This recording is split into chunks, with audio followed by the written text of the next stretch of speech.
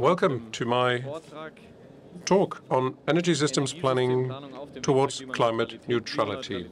So climate neutrality is talk of the town, as we all know, and it's a big challenge to meet this objective within a short period of time. But embarking on that way towards that, obviously, is an ambition. So you go from 0 to 1. Let's start with 0.5 until we really achieve full climate neutrality in the long term. So these are the 4 agenda items that I'm going to cover today. Climate neutrality has to be achieved across all scopes, and I'm going to tell you what scopes are about. That's a central element of my presentation of the day. And secondly, it's the technical system, and not only a single machine, of which we see so many in Hanover, will tip the scales in terms of savings, and always bearing in mind efficiencies and what efficiencies can be tapped. We're going to look at what factors can be influencing energy efficiency. Not many customers are taking the holistic view. We want to change that. And then finally, we're going to talk about the business model of climate neutrality. Not everyone is really comprehensively addressing that. We need to address the notion that a business model of climate neutrality is not only a challenge for us as energy consultants, but also for suppliers. Those who are selling machines, systems, production systems are always energy systems when you come to look at that.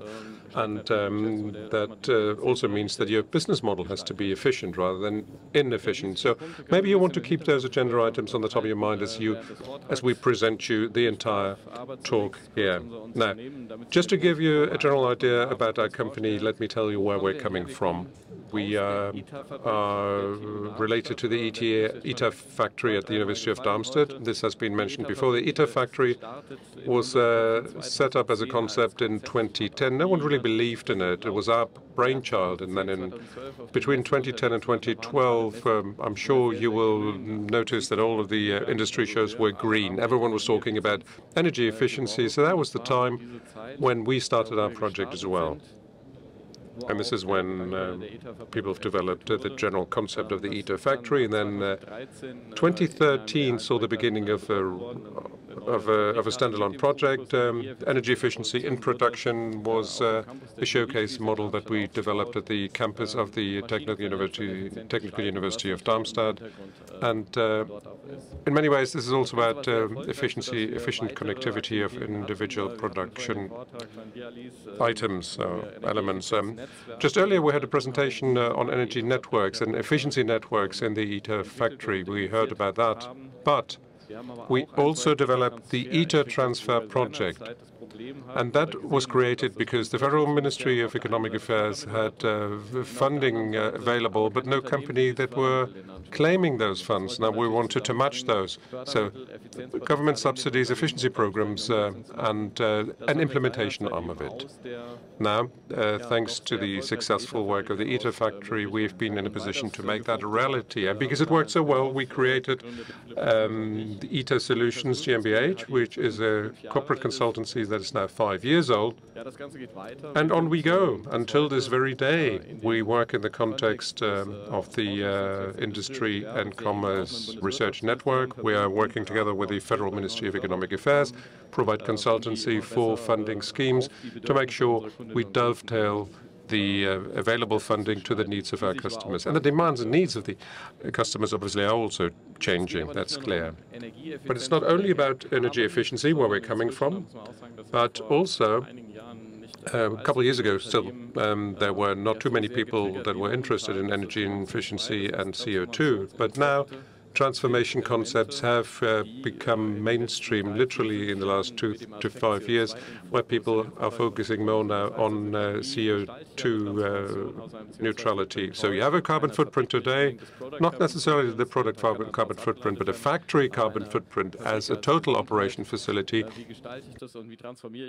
How can you shape that towards achieving neutrality in the carbon process? Now that is something that is currently preoccupying us a lot, not only in research projects, but also in real-life applications. Now, what would an energy consultancy look like? I'm just touching on those top-line aspects here. But what is important, energy systems must be understood. So beginning from the individual energy consumption of a component of a machine all the way to the system. So a pump, a tool machine, a chiller, a control cabinet coolant system, as we've heard before. This is where you start. We're not going to replace a machine, a complete machine, because no one would do that just to buy a new machine tool just because it is more energy efficient. But if you do that, you can actually calculate your individual savings, both in the procurement process, but also in the existing machine fleet. And then you can actually have an impact on what your machine fleet will look like. Implementing those savings is the second element here. It's what we help our customers with. So not only do you create transparency to understand what is happening, but you put it into reality with the network of partners that we've developed over the years. And whenever we are at an industry show, obviously it makes a lot of sense to add more spices to the whole dish of energy systems. The next one is shaping the transformation. Well, I said that before. This is not only about working on individual projects, but helping a company to support them to be climate neutral. And here comes the final aspect. We want to set off innovation. That's because of the history of our company.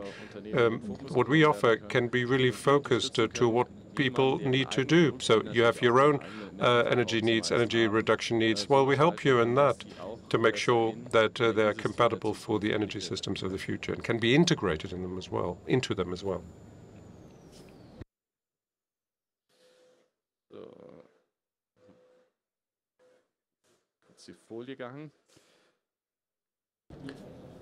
So, as I told you before, that we are 5 years old. We have a team of 8 people working in the company and supporting customers towards climate neutrality. And with all these other aspects here on the slide, I think we've talked about them and can skip them. And what I'd really want to do is to talk about energy systems planning, which is the central aspect. Now, that's an animation that should start right now.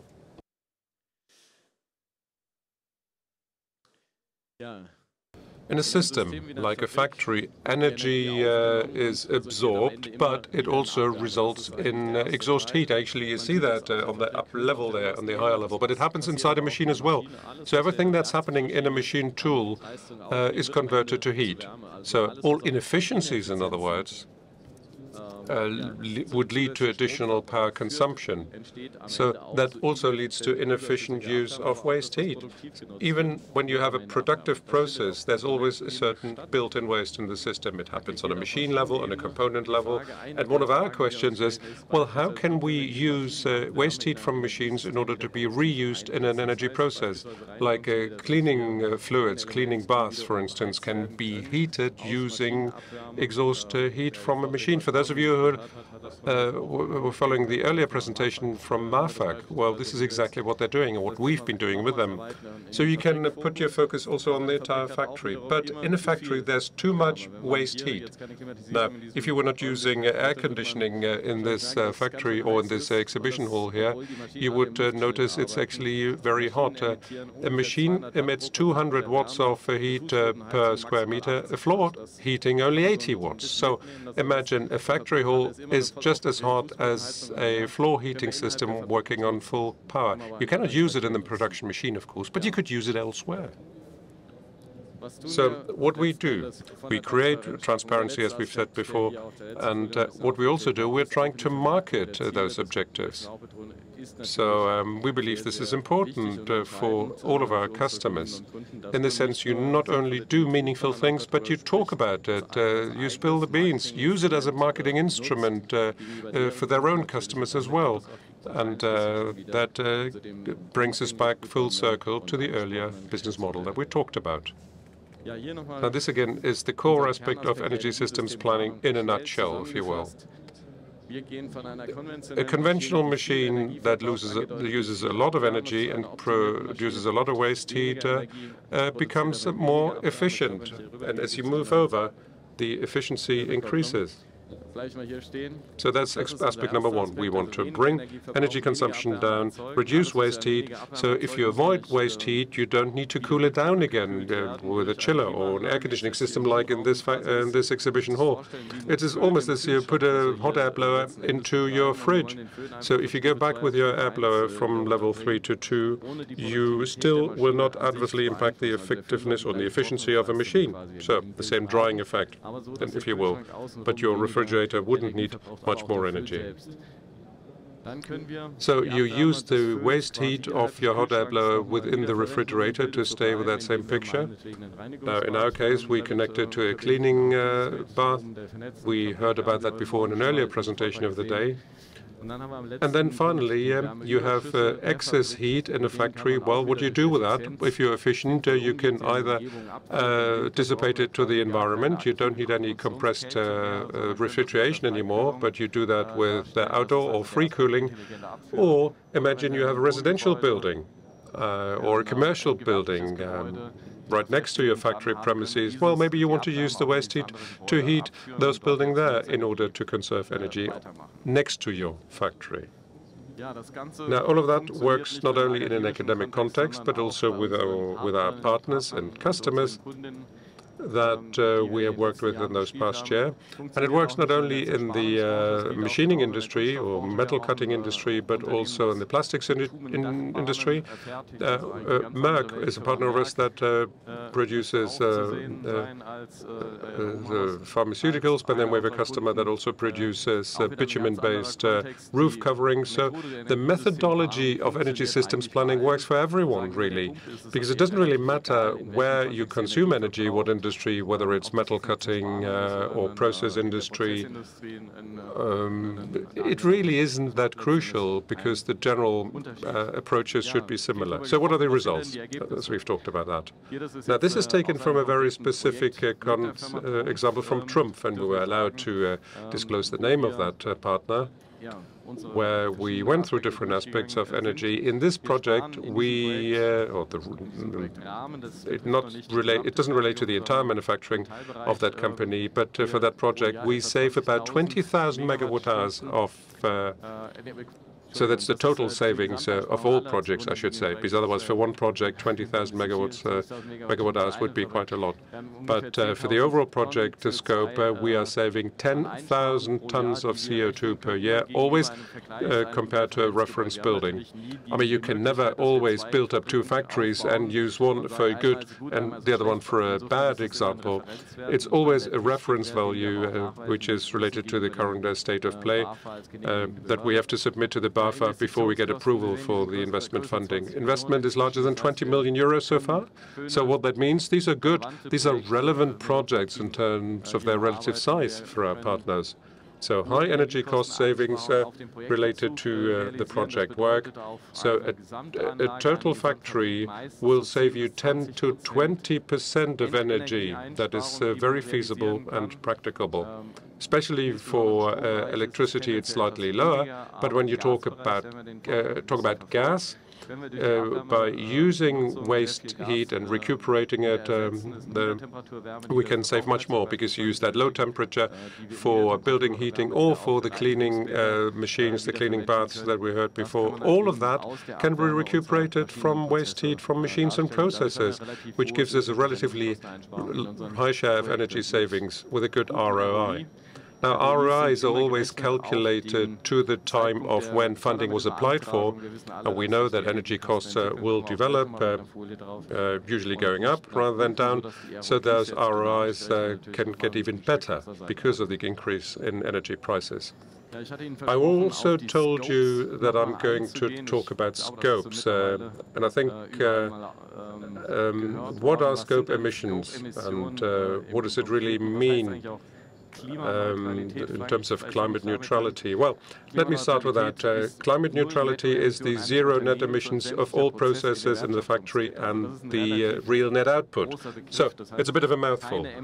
No emissions within your own manufacturing process, but also within your own products. So when you're building fridges, they must not have emissions, and all precursor products shouldn't emit anything either. So that would be full poster boy climate neutrality, if you will. But it wouldn't really work like that if you do the calculation of the individual elements. So let's talk about the scopes. Scope 1 emissions are the direct emissions within your factory premises or company premises. So anything that is emitted out of the company by way of emissions. Then there are indirect emissions that come from utilities or electricity purchases, for instance. And scope 3 emissions are the ones referring to upstream or downstream products, or the consumption and the use of your own product. Now, what exactly that means, I'll show you in a second. Our aspect that we're focusing on is improve the energy impact thanks to your energy optimization within your organization. That's what we're focusing on. What you could also do is work with companies who became climate neutral overnight. That was carbon compensation. Compensation works well, no doubt about it. But the question is that really a one-to-one compensation de facto or not? So it's more honest, if you will, to optimize your system with an energetic approach. But, you know, carbon compensation is certainly not a mistake at all. What I haven't said yet is that companies that achieve climate neutrality today just focus on scope 1 and 2.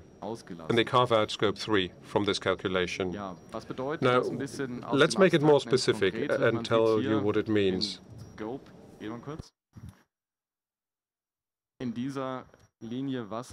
So what happens within scope 1 in your internal organization, it's refrigerant losses, for instance.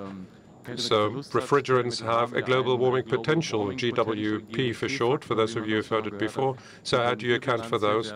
Now, what about aspects of production machines, compressed air, process fluids, etc.? These are not really found in scope 1 emissions, but this is something that the company has a big handle on. And those are also depending on scope 2 elements, so energy and utility elements that you purchase. So this is the distinction of scope 1 and scope 2, and your energy consultant needs to delineate one and the other. Now, I already indicated this, and let me say again, if you wanted to achieve climate neutrality today, you would focus on the gray area, i.e. compensation measures. And there are companies that became climate neutral overnight, and they did that thanks to compensation or green power purchasing. So green power certainly is in a position to do that, and energy efficiency or renewable energies in your own production or energy flexibility have been playing a minor role. Although, well, they are a relative contributor to that as well. But be it as it may, climate neutrality of tomorrow needs to focus on more aspects, whereas energy efficiency has not been fully utilized, has not been tapped. Well, not by our customers, they do that, but others who are not yet. There is still some pent-up demand, I think, and they can move a mountain by being more energy efficient. Now, how much can be done? That's been shown to us in the natural gas crisis. So imagine how much people have been able to minimize their gas consumption thanks to optimizing your energy output. And we haven't hit a wall there yet. There's still potential to go from there. Renewable energies, no, I mean, that's a commonplace, and it works really well, and it also works quickly. And then finally, energy flexibility, in the sense that you need to decide when you use your renewables in your production process, when do you have an excess, when is your CO2 factor low in the electricity grid, and then use that energy. And that is going to happen in the coming years, almost definitely. Now, I'd like to refer you to our earlier project with the Trumpf. Trumpf is a metal cutting competence center, and a number of measures that we implemented with them. About 45% of carbon emissions were achieved, or reduction was achieved, about 800 tons per year in one single project. Now, you would say that one person, one human, emits 10 tons of CO2 per year. 800 tons would be 80 people, and their equivalent of carbon emissions. Now, how was that done? Well, I'm happy to talk about that. We replaced decentralized machine chillers by highly efficient central chillers or refrigerators. Machine chillers really are the friends of energy consultants, and you can roam the Hanover exhibition here and hold your hand over the chillers and see how much hot air comes out there. That's that hot air blower sitting in your fridge that I mentioned before. And it's one of the exhaust pipes of energy chillers. So it's very important actually to feel that. Don't just look at machines, try and listen. It's usually where something is noisy and where it's hot. This is where energy is happening. I mean, obviously it makes sense, but not many people do that. And take a look and take a listen. So these chillers can be organized inefficiently. Bypass chillers are still very inefficient, or organize it centrally. Rittal is a player that can do such a centralized solution. They have a good booth here across from here. Or you use a centralized system where you use the waste air of your machine not to dissipate it to the air, but use it, turn it into a fluid, into water, and use it from there. If you're looking at 20 degrees of temperature in a centralized chiller system, or 15 or 12, we're always above what geothermal energy or air-to-air heat pump would give you. Now imagine how much is going on at the moment here in this country on heat pumps, and rightly so. But if you have a 12-degree cooling water throughout the year, that would be an excellent energy source, would it not? Also to use for other purposes. Now what else can we do? We could do free cooling or passive cooling, especially at night when we have dry air. You can evaporate water and make a lot of cooling capacity available through cooling towers, but there are also hybrid coolers that are used as closed cooling towers. And this passive or free cooling could be these dried cooling tower like shown in this picture, but they are depending on the external temperature, ambient temperature of well, and you can use those to use this 12 or 15 degrees cooling water virtually without carbon emissions. If they're operated meaningfully, they have a factor of 30 to 50 of energy that you input into the system versus the output that can then be used as refrigerant energy or refrigeration output. And the third aspect is the use of waste heat, as we said before. So heat recuperation thanks to the 12 or 15 degrees temperature levels for your internal purposes within your energy system. You see a larger picture of how it all works together. It's a schematic that is very complex. We cannot avoid complexity in the system, but conversely, you could always say, thanks to technology, that's always the hope, thanks to the ongoing development of technology, we can make a major contribution towards more energy efficiency. And there are other aspects as well, as you see there in the list on the right, is you can replace inefficient auxiliary systems like machine cooling systems, control cabinet coolers, as we've heard before, hydraulic applications. That's an aspect as well. Hydraulics are always the noisy components. So if you stand next to a machine, well, this is where you hear where hydraulics is at work. And there are many things, and I'm not going to read them out now for you, because we'll be running out of time if I did. So, what's the upshot with our RI of 3.5 years and the investment grants we've received? Those grants, mind you, are not only available for SMUs, but also small, larger companies. You see the indicators there on the slide. And I said before, transformation concepts are one aspect. So, can we achieve the 2030 target of the energy transition with the measures we have in place today? Well, the answer is straightforward. The objectives are achievable already today with the measures that are in place in one step of iteration. So that's the entire project with Trumpf that I mentioned before. So if we don't just stop with one project, but use the entire transformation horizon, but with all the measures that exist today, we could already achieve the 2030 climate targets. And we didn't even mention the replacement of machinery or revamping. So integration, in terms of integration, you could do even more. So I am confident, in other words, that we can achieve the 2030 targets with the existing tools we have available today. And with that, I hope I was able to tell you that climate neutrality has to be embraced across all the different scopes, not only scope 1 or scope 2, because theoretically, if you want to be integrated, you have to look at your precursors, your upstream and downstream products, because once you market them, during their life cycle, they consume energy as well, so they want to be efficient.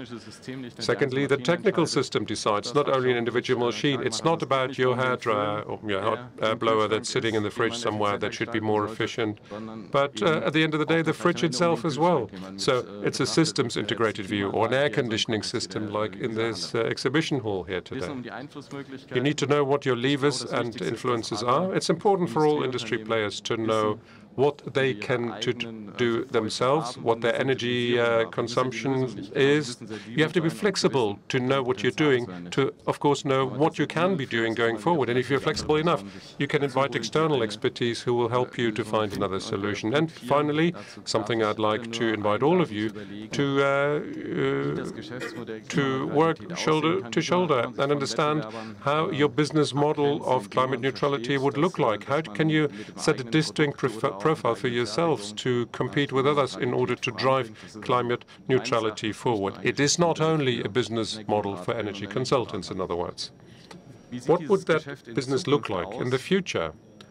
Well, in this word cloud, you see quite a few things that will be on the agenda going forward. And we believe where we're coming from, energy efficiency and CO2 emissions, something that has been talk of the town for many years now. CO2, I think, will diminish in relevance by 2030, because we already will be having 80% of renewable energies in electricity production by that time. So CO2 will not be on the agenda so much. But you need to understand how much energy you consume, how many more renewables you need. I mean, if you reduce your energy consumption by 50%, you don't need much more renewable energy going forward. And when do you need that renewable energy? At what time? At what place? That is something that we will need to address after 2030 more so than today, assuming that the legislator plays along. And as far as transformation concepts, maybe not only think about your roof-mounted solar energy panels, but think energy efficiency instead. And here's my final slide to give you an outlook and quote from an existing study. What are the current drivers for energy efficiencies? And that's a questionnaire that was sent to industry players, but also energy consultancy for residential areas, where everyone's saying that the political conditions will matter, the political environment. The political environment is actually quite clear. It has been defined, it's very statically defined for the residential business, but they're also evolving. As far as energy prices are concerned, with the war on Ukraine, we've seen quite a few challenges during the gas crisis. We didn't need any additional funding because there was a lot of subsidies available, and we do not necessarily claim subsidies for all of our projects. But then there's also more of an awareness of more sustainability across the board by people of all walks of life. We need more technological innovation. That is certainly true as well.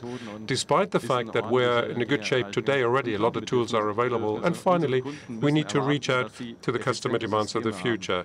If only when the expectation by customers for efficient systems can be satisfied, will we be making progress.